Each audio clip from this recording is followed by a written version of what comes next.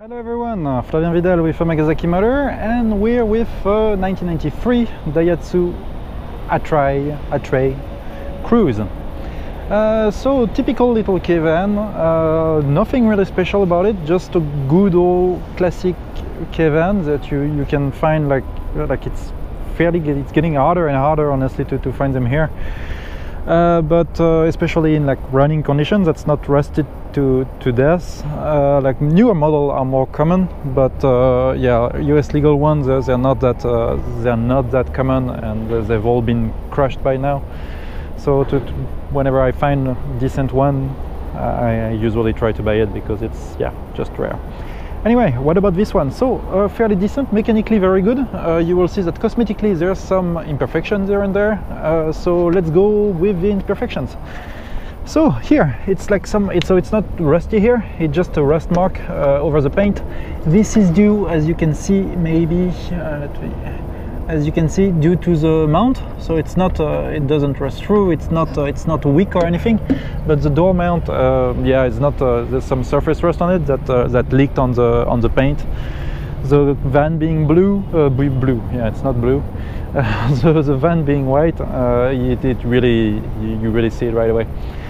Concerning the paint now, there's some dripping stuff, so that's probably from the joints that dripped a little bit in there, so it would need a really nice polish to get its original shine back. But overall the body condition is fairly good. Like here you can see some typical loading and unloading marks on the bumper, like it's when people load things, just scratch, and they push that in there, and it scratches on the van. Here a little bit of dripping also from the mount of the stuff, but really nothing. It's not rust. You see, it's not rusty or anything. Just like drips from this. Here, that's one little actual rust spot, but it's just surface rust. It's not deep or anything, but that's still something that you might want to take care of when you get the van. And I think there's another one right there. Up, another like a surface spot. Rust, so just like quick sanding and just some paint over to protect it would fix that. It's really tiny, it's really not much. The bigger stuff is here. This whole panel would need to be like pulled out, so it's yeah, it's not bad either. It doesn't stop you from driving it, but if you look at it from further afar, you can see it's like it doesn't look as good as it could. So yeah, might be something you want to take care of. Same thing here, little bit of a mark. And for the cosmetic defect, like you get the yellowed lights also that will need to be like brought back to white. Just take lots of cleaning, not cleaning, but lots of polishing, and they're back to normal. For the like cosmetical condition, that's it really. The van is just otherwise really nice, and especially for the price, you're not gonna care too much about all this. You can see also the first Shizuoka Daihatsu, so it comes from Shizuoka, originally bought in Shizuoka at least. Stickers here are getting a bit old. Let me open all that. Struts are working, no problem. Side stickers are similar, a bit better, but similar condition, not perfect. What else? Yeah, that's about it here. Like the weather protection thing will need to be like cleaned in detail. As you can see, it's not perfect here, but just like, yeah, need a good cleanup. Maybe some sanding of the wipers and just some black paint over that, and that would be good again. Again, some minor scratches here, but nothing too bad. So overall, cosmetically, not the nicest one, but still really good for the outside. It's like for keivan this age and at this kind of price range, it's really pretty good. So now the interior. The interior is actually a lot nicer. Typical shoe marks here that can be probably polished out. Seats are really nice. The car has 117,000 kilometers confirmed. That's like 70-ish, 75,000 miles, maybe, something like that. Up. Rear seats are also even nicer actually. Little stain here on this, but that's really not too much. on that on the grandpa protection. Under there, nothing special. Original carpet. That's so. These are the Atrai branded carpets. You can see it here. Atrai. Same thing on the other side, and it's the same color as you can see in the rear. So the rear carpets are not branded Atrai. So yeah, the seats you can like, so you remove. Give me a second. Up. You remove this. Pull that up. Here you have a little thing here to put the seat down. Up. Here, yeah. So I think you're supposed to hold. I'm not sure how it works. And put this, and you have a bit of a flatter space. It's not as good as some other vans. Some other vans, like they fold under there and make it completely flat in there. That's not the case for this one, but yeah, it's nice. It's still practical enough. I mean, you have lots of room. I could sleep in the back of there. I wouldn't be able to. Let me check. Would I be able to lay down completely? Up. Almost. I'm like, yeah, almost have enough space. Sun in my eyes, and you can see so I'm like 6'2", so you have like quite a bit of space in the back there. Yeah, the roof liner is not super nice, but it's in one piece, not broken or anything. It's got some marks here and there from maybe like some, I don't know, scratches, paint stuff. I'm not sure why, but got some marks on the roof liner, but nothing bad also. This car was never abandoned or anything. It was used all the time. We can look at the shack end. Well, it's like, I'm not sure what it is. Give me a sec. Up. Shack. Oula. If you look at the shack end, you've got the previous registration. So here there was a discrepancy, but it's actually a mistake from them. So this van has a 5-digit odometer. As you can see, it shows like 17,241 right now. So when the previous check-in was done, they noted the correct mileage at 109,800. But when they did it back in like 4 years ago almost, so 2014, I guess, SA27, they only recorded like 3,100 instead of 103,100. But yeah, this van has been used all the time, never been abandoned or anything, so that's a good thing. Also, we have like a timing belt history. Let me open the up here. Like is a little thing right there has been broken before. It doesn't matter, but yeah, just so you know, this thing here has been broken before. Up to open it here, really simple. You've got a little latch here. Up. Let me. Very simple, and I can do it. There you go. Up. And you have engine access if the metal thing right there doesn't block. But anyway, yeah. So engine, normal engine, nothing special. Here you get to know that the timing belt was changed just 3 years ago only. The car had 103,829 kilometers. That's SA27 here, SA27. So we are in SA30 right now.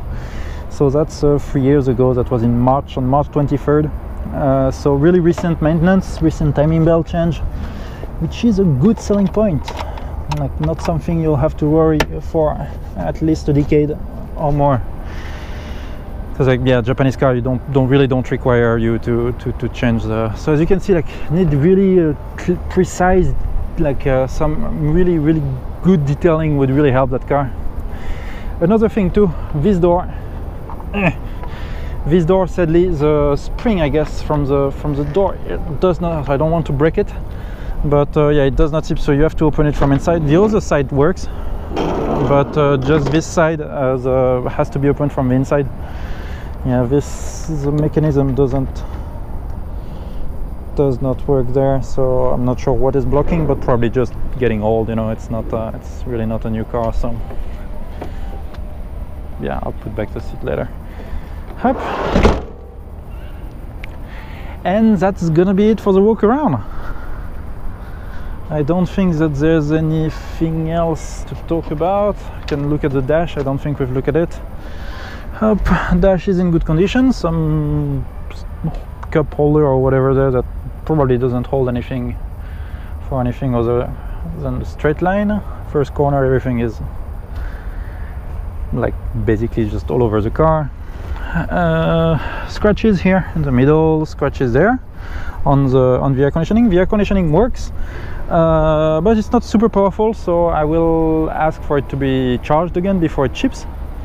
That we have everything. It's still in R12, it's never been converted, it's in R134A, so it's better we just charge it here before it leaves.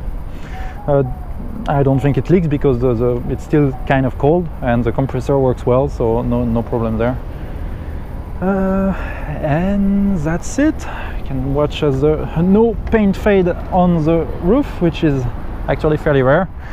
The paint on those cars were really crappy. You can see here like you get some marks and some stuff really quickly on those cars, so that there's no fade on the roof is actually pretty good.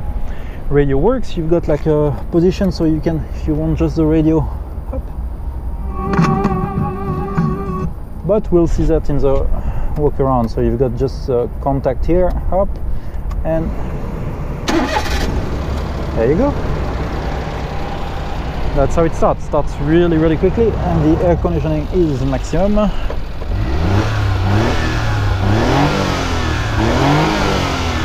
Yeah, really good. Mechanically, it's really good. So anyway, let's get back with the walk around of the car. Oh yeah, quick little thing. It's an old one. It's an old vehicle, so even if you're like, for example, so I'm gonna do what you should not be doing. Shift into first. First you'd have to do second and then first. If you shift into first directly, okay, that didn't do it this time. You see it scratches a little bit. So yeah, just to get it correctly, just second first. Oops, this one was a bit hard. Up, allez, or third. Yeah, any gear first and then go into first. That just avoids any gear scratching. Once it's in there, it's absolutely no problem. Up, but yeah, just the first shift into first.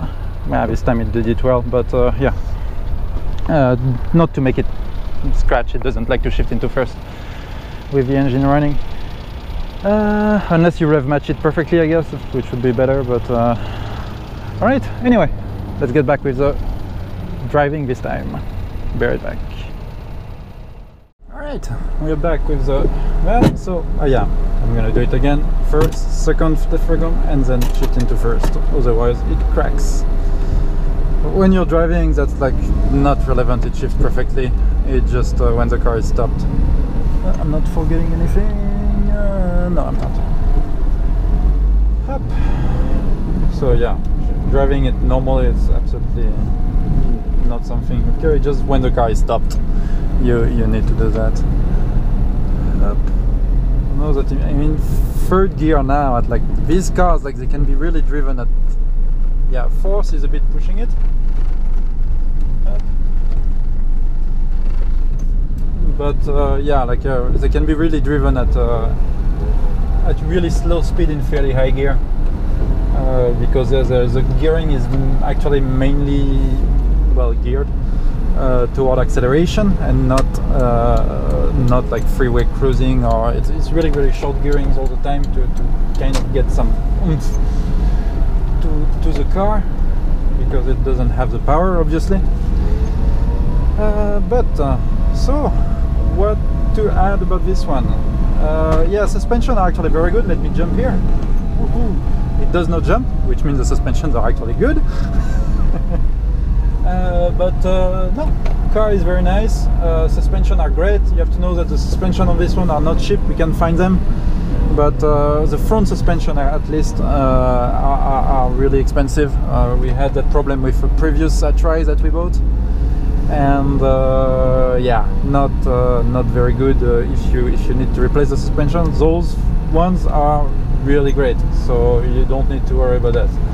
I think that the bill at the end for just the two front strut was around like $600, when we had to order them, and that's not it's not an anomaly or something, or just one guy selling them for way too much.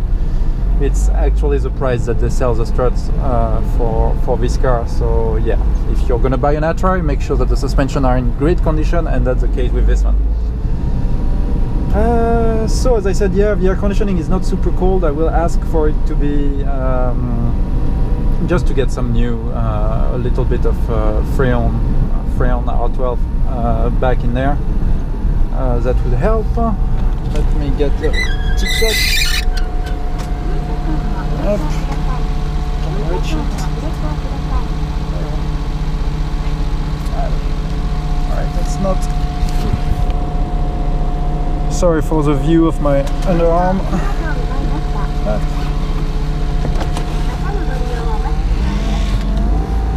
I'm not in gear. Am I in gear? What the hell? What do I do? I don't know.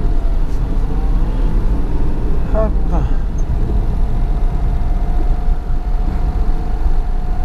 Okay. So, usual acceleration. There's no tachometer, so I'm not gonna risk it too high.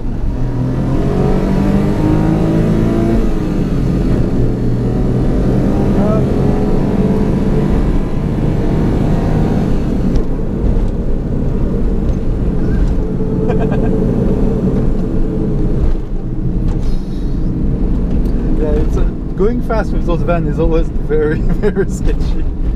It's not really made for that, but it accelerates well. The steering is not super precise, but it does its job, and it's behaving like it should, which means not greatly. That's what keivan do. They're not they do not behave greatly from the factory. Hop. Yeah, there's really absolutely no problem shifting back. Even shifting back into first on while driving, there's absolutely no synchro problem. It just when the car is stopped.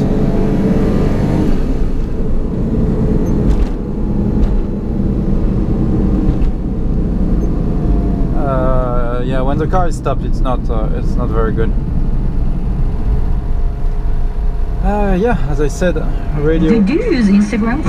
Occasionally, I do. I like Instagram. So yeah, for some reason, Yeah, of course, yeah. I'm gonna turn down the check sound. those Instagram messages. そうですね、Instagram のライブでね、中継されたということですが。 I have no idea why they speak in English in this radio show. I guess it's the cool factor, or having some random guys say some things nobody understands in this country because nobody really speaks English. Like, there's like 1 or 2% of Japanese that can actually understand English. It's good, but I doubt it even reaches such high numbers. Yeah, Japanese radio, for some reason they have, especially this radio, which is called like Kokomo. Yeah, they like to have some gaijin foreigners speaking English during their show. But yeah, back with the car. Yeah, there's not a lot to say really. The car is mechanically it's really, really good. Brakes well, accelerates well, temperature is like slightly on the cold side. Yeah, everything works. Up, boom. That is the maximum speed, just to let you know. Do not get out in a terrible storm. That's not gonna be great. Yeah, rear one also work. Up. Cannot see it, but I do. Yeah, there's some like fog lights also and things like that. Handbrake is a bit loose, but it still stops the car, which is really light, so yeah, it doesn't have to be. Up. Up.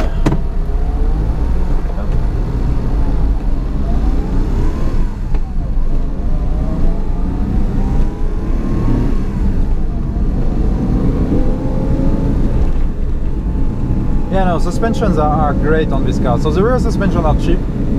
That's not the thing. The front one are really expensive, and on this car they are good, and that's really nice. Because you don't want to receive the car and notice that you need like, well, $600 plus shipping worth of suspension as soon as it arrives, and that will not be the case with this car.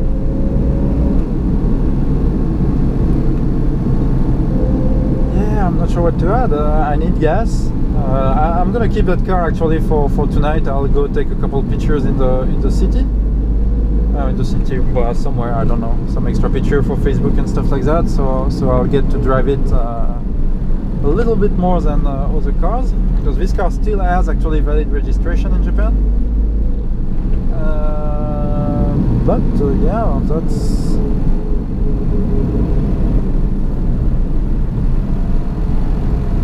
There's not. I don't have a lot to say really. That's with this kind of van, it's not.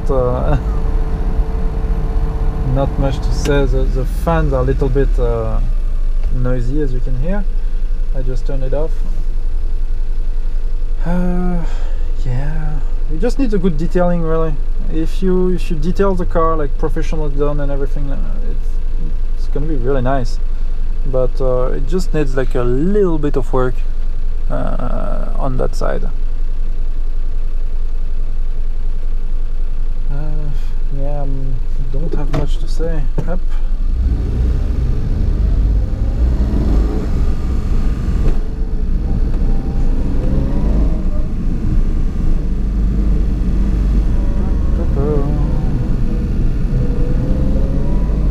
So as I said, also when comparing with like a Subaru Sembar and more expensive keivans, the big difference, like the engine is right under you, so it's clearly the noisiest kind of van that you could have.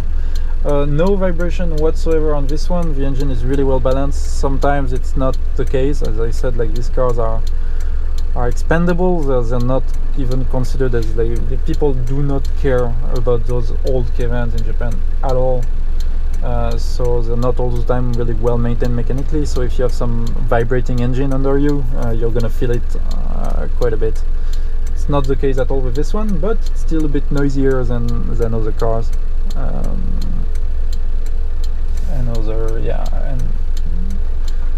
other like keivans with the engine in the rear or in the middle, like Subaru Sembar, which is at the rear, or the Activan, which is midship. But I guess that's gonna be it with the test drive really. So as you can see, I don't know if you can see actually, but yeah, in the middle of traffic, like really it stays dead center. Super reliable. Daihatsu, it's basically like a Toyota technology under there. So they do share a lot with Toyota. Toyota, which does not have K cars actually. That's the only Japanese company who does not offer K cars, but they do share some stuff with Daihatsu. So there's some Toyota technology under there. Okay, up. Anyway, I guess that's gonna be it for the test drive. I'm gonna turn on the air conditioning a little bit again because it's hot. And well, I guess we're gonna see next time. What am I gonna be doing? So I have a few more cars to do. I have like a Roadster. Like if you're a fan of Miata, I have the near most coveted Miata for sale. It's a V-Special, very limited edition, manual V-Special and Miata. The only more like I guess coveted version would be the M2 1001, which is like much more coveted by collectors, but the V-Special is high up there when it comes to rare version of the Roadsters. And I have like Tomikeira, like they would say here, Tomikeira. M13, which is Nissan Micra or Nissan March here, that's been modified and tuned by Tomikeira. I have also like some weird Daihatsu Mira van, which is not very good looking. It's the ugly ducking of a Megasaki motor right now. It really looks like crap, but the shape is really fun to look at. It's a great car, good, like, you know, it's unique, so that's the cool thing about it. but it's really ugly, and you better not go out when there's wind. And what else? Yeah, I have a few more cars, some more coming up also. So yeah, well, till next time, bye bye.